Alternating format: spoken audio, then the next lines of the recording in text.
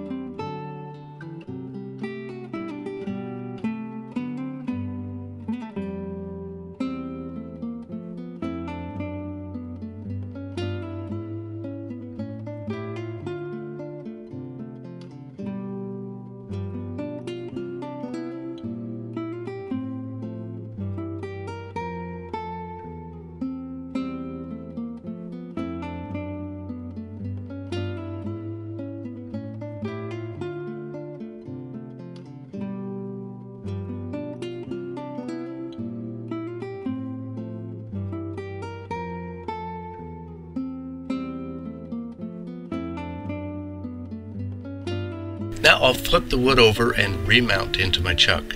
Then I'll shape the top exterior. Again, I'll measure and cut a tenon on this side also. I'll eventually disguise it as a bead around the hole in the into the interior. I'm close now to being ready to hollow the interior. For now, I'll shape more of the exterior, and I'll finish up using my skew as a scraper.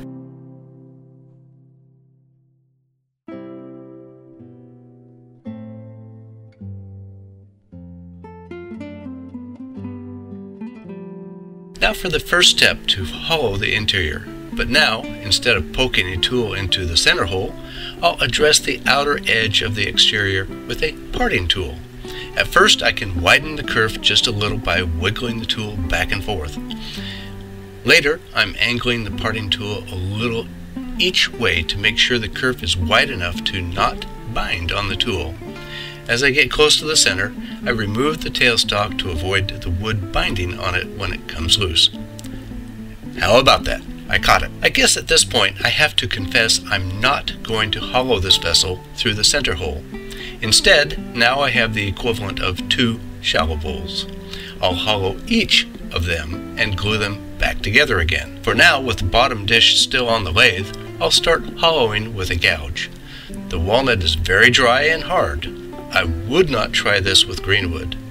With wood this dry, the shavings come off the tool too hot for comfort on my hands. That's not a problem with wet wood. I'll finish up with a small round nose scraper. Then sand this half of the interior, but not apply oil. I don't want to risk oil interfering with the glue joint that's coming up.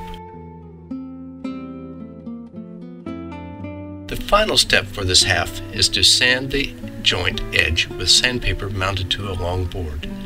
I need this area totally flat and clean for when I glue them back together. Now I'll switch over to hollow the top part of the form. This is thinner, there's less to do with the gouge and scraper. Again, I'll sand the inside and sand the joint edge that will mate to the bottom.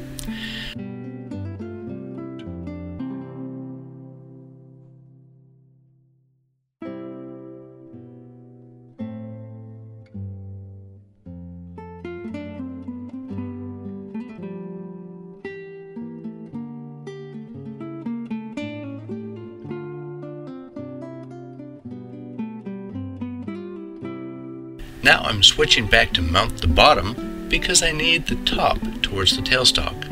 I've also put a 60-degree cone on my tailstock to help align the two halves.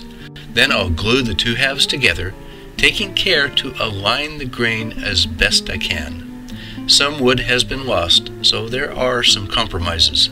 After allowing time for the glue to dry, I'll finish up the exterior. I'll stick to using my skew as a scraper. The walls are thin and I don't have a lot of room for error.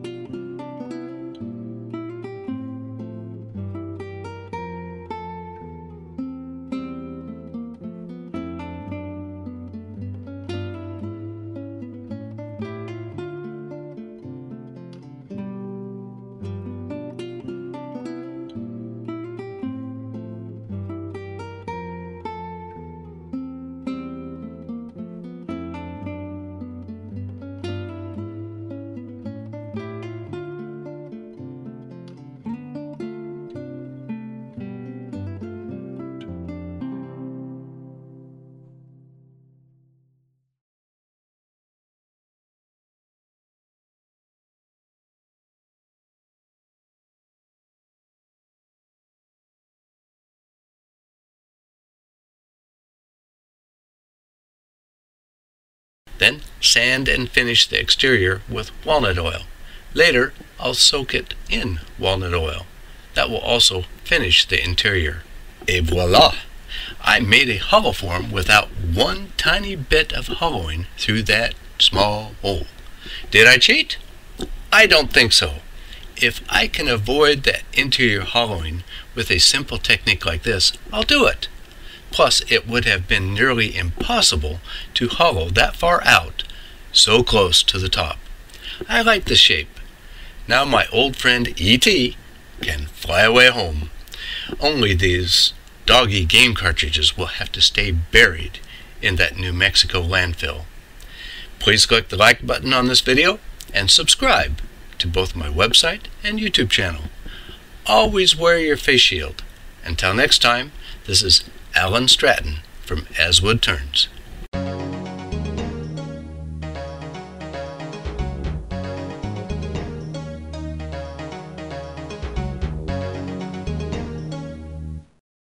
E.T., wait! We're not ready yet! Wait for me!